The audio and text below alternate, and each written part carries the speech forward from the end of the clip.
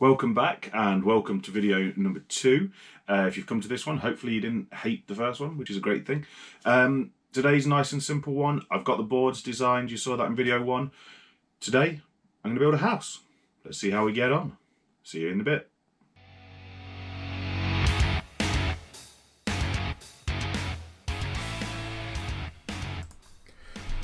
I wanted the house to have a raised base, so I started by cutting out the rough area that I wanted.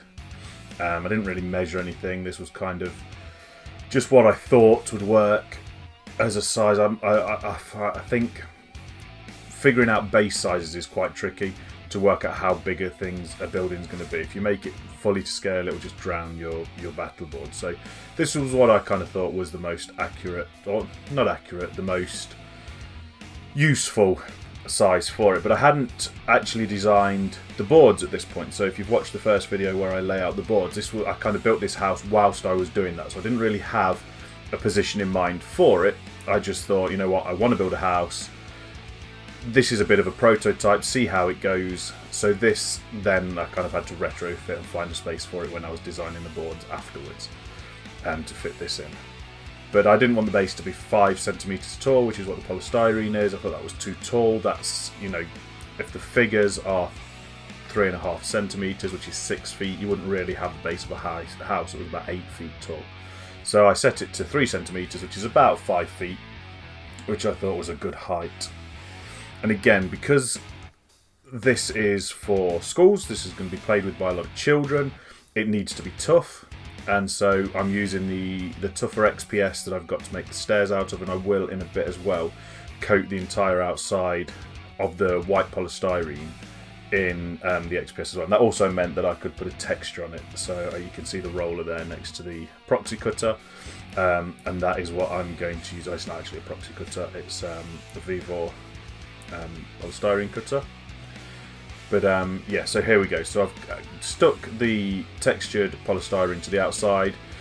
The stuff on top with the cobblestones, I did that using the same XPS, but I cut it down to about 2mm thick. Ignore my kind of growing bold spot there. I then used some of the XPS to make a trim around the edge. I think I cut this about 5mm deep, 4mm, something like that. It wasn't particularly deep. But I wanted to use this to make kind of like, not curbstones as such, but that kind of edging stones around the edge of the board, around the edge of the base. And I glued that in place. Again, same as I did with the baseboards, I used the contact, whatever it's called, not contact adhesive, construction adhesive, no nails equivalent, whatever was cheapest, just to glue it into place. Seems to hold the foam really well. It dries really quick, it's tacky straight away, so the stuff doesn't move around. You know, it kind of fills in the gaps nicely and sets hard when it fills in the gaps. It doesn't expand like the Gorilla Glue does, so you don't have to weigh it down. It just works really well for this kind of stuff.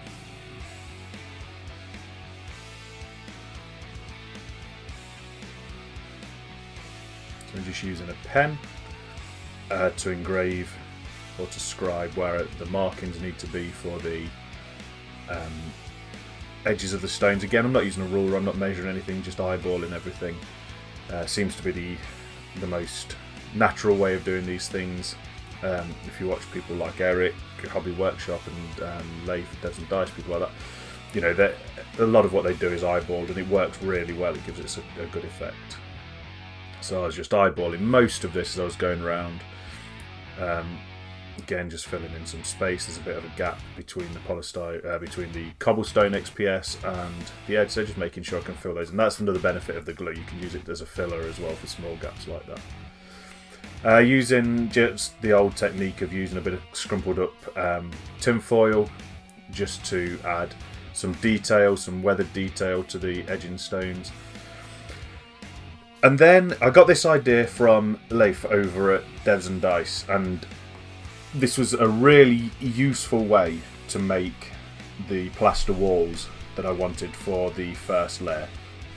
Using a foam card with the cardboard on the foam, and so I cut it out to the kind of width of the whole house. So I've measured all 4 walls, added them together, and cut out the piece that I need for that width.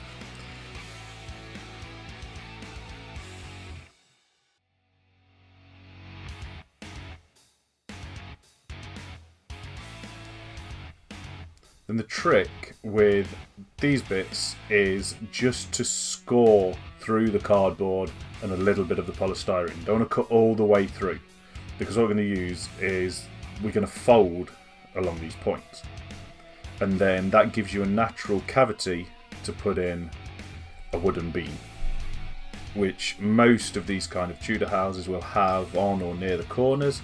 And this just, what it also does is gives a bit more structural strength to it. So you can see we can just fold it and snap it around, and then when it fits together, it gives you those corners, fits in nicely, and because of the width of the foam card is 5mm, we can just use 5mm wooden dowel in square profile to go into those gaps on the corner. So we're just making sure that we check it fits. There was a little bit of an overlap when I put the wood in, so I have to cut out a little bit of the edging. Again, a little bit bigger. I think in the end I went for the 6mm doweling to go in there, and just cut it to size. Again, if you haven't got one of these cutters, they are such a worthwhile investment. So much easier than using a knife. Took me a while to figure out how to get this, to get the angle profiler back in. Sit there figuring it out for a bit. But I promise they're not that difficult. That was just me not really thinking it through. And use them to just slice it down. I think this one was something like £12 off Amazon, something like that. It wasn't massively expensive. The base is a little bit flimsy, being made of plastic, but you know, it does a job. I might put something in the bottom to kind of strengthen it up. Maybe use some foam or something, just so that it doesn't flex as much when I cut with it. So we can use the wood as well to join that 4th corner, and as long as I've measured correctly, it should make a perfect rectangle, which luckily I had. Again, I'm using my old glue gun here. You might have seen in the other video that I've got a better glue gun now that's got dual temperature as well, which makes it much easier for gluing together the foam.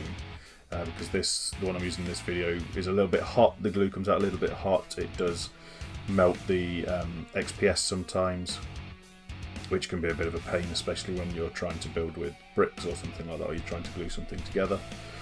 So just go around and stick the 4 wooden corners in.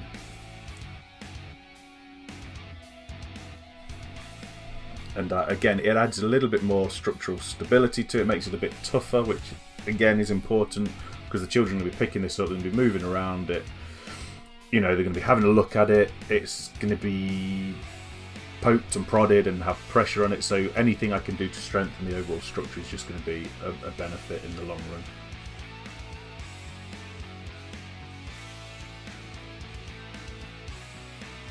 So I wanted to put a door in it. Using the figure again, eyeballing it with kind of the figure. I didn't really work out the ratio of height to width on the door or anything like that. I just had a look at what I thought would be a good height. Most of kind of the advice online and things like that, which makes sense, is that if you make your floors about 7 centimeters high, doors would probably be about 5. Just again, 7 centimeters makes them about 10 feet for the ceiling height, and 5 feet for doors about 8 feet. 5 centimeters, so about 8 feet. So then just using some of the thinner 5mm dowel just to edge the door, and good old coffee stirrer sticks to give it that Tudor look on the outside as well. I've tried to use actual doweling where it's going to be exposed. I'm not sure if I'll do that going forward. It's a bit of a pain, especially cutting it into the holes and where the wall kind of has broken down, which I'll do in a bit. Coffee stirrer sticks are much easier. They don't always look great if the wall is broken, but you know, see how I kind of get on with future builds. Like I said at the beginning, this was a bit of a prototype. See what worked well but was too much hassle. What I might change going forward as well. So I think foam card was definitely easy to work with. It's definitely strong. It's a bit of a pain. I have to go in and texture it later, which you'll see in the video, which you wouldn't have to do necessarily with XPS, although with XPS it doesn't have the best texture. I've seen a couple of videos online of people using casting plaster to kind of paint over the foam card to give it a better texture, so I might try that next time. So I'm just having a look at how I want to destroy it, and again, I'm thinking at this point, how can I make it playable? The children have got to be able to get the figures into the building, which is kind of a usual thing to be thinking about, but if you're playing with adults, generally they will be quite careful when they're putting their hands in and out of buildings. In my experience, the children are going to be less careful. So I need to make the holes a little bit bigger, even though they've got smaller hands. I need to account for the fact that they're probably going to be moving the figures around more in there as well. So I'm kind of thinking about all of that kind of stuff as well while I'm trying to design where it's going to be carved out.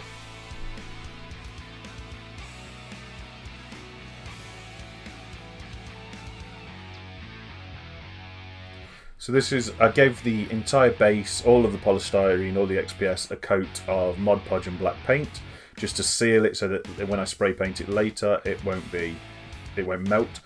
And then this is the mix I was talking about texturing the foam cards. This is just a mix of plaster of Paris, Mod Podge and brown paint, just to give it a bit of colour as well.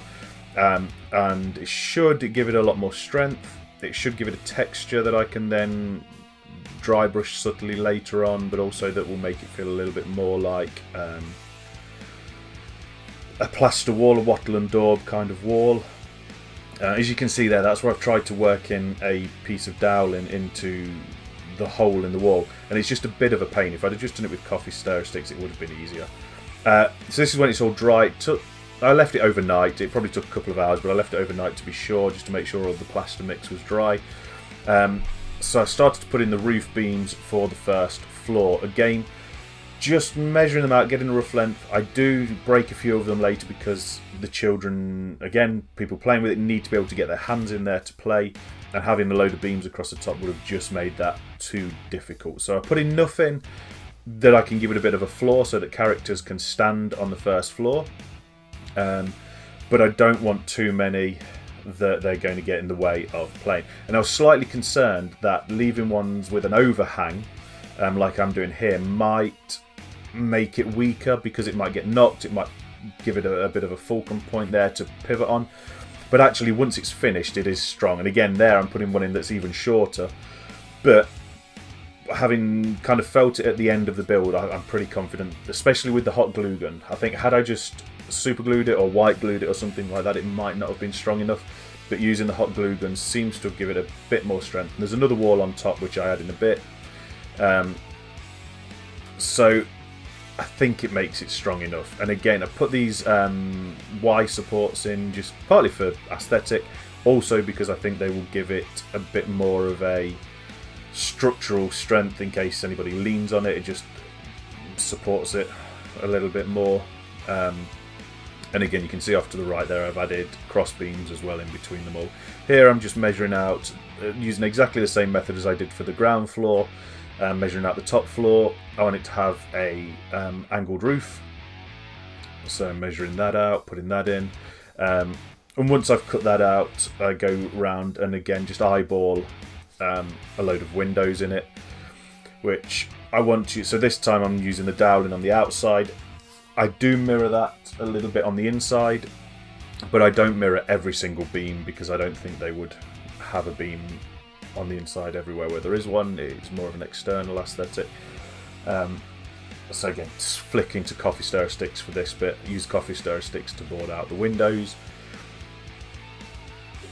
And then again, once all this is on, it gets the same kind of coat, so it gets stuck down, and it gets the same coat in a bit, which I think I do off camera. At this point I lost a bit of footage, so The roof has been made using the same kind of beams as I did for the floor, just stuck at an angle.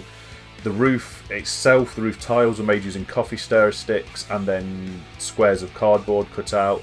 I just used cereal cardboard. Gave the whole thing a base coat with black primer. I did actually run out of black airbrush paint in the end, so I kind of just took it outside and used a spray paint can. I was fairly confident by this point that all of the Mod Podge and everything had sealed all of the XPS, so I then used the airbrush to give it a zenithal highlight. And what this will do, if you're not familiar, is it will give it those kind of colour gradients. So the darker areas will still be black, the lighter areas will be white or grey, and then when I put colour over the top of it, it should give it more of a gradient. So I go through, and I think this was Nazdrag Yellow, something like that, the Citadel Games Workshop contrast paint. Went in and gave that a colour. Once I'd done this, I realised that the brown I'd done the wood with was far too pale.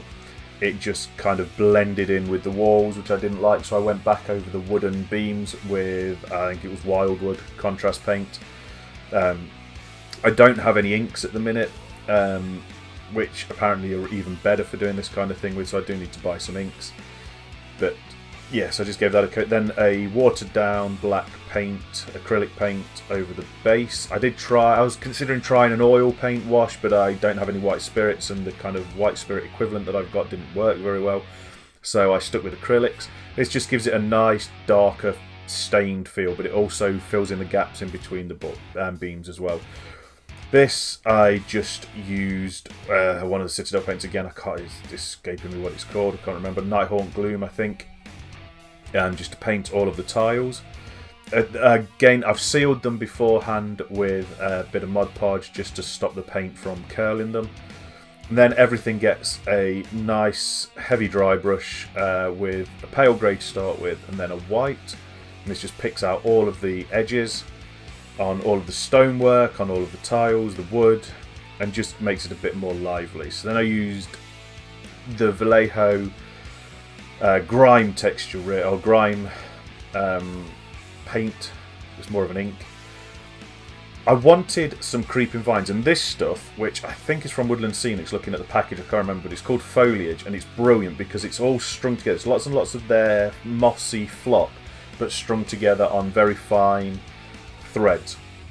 So this is one of my favourite products to use for creeping vines and climbers and things like that. It sticks down really easily. It sets really solid when you use kind of the scenic sealant from Geek Gaming, or if you make your own. It just is absolutely brilliant for doing it. You could go back afterwards and stick coloured flowers on it if you wanted flowered climbers. They've also do an autumn range, which I've now got, which I'm going to use on one of the later builds, the Stone Bridge, which is more orange and red. And then it's just a case of adding kind of some of the mixes. This is blended up leaves, so just get a load of dry leaves from the garden, put them in a blender, and then that gives you nice ground foliage, kind of fallen leaves. This is one of the Geek Games Scenics, I think it's City Rubble, I can't remember, but they're basing materials. And then it's time for the final show. Here we go.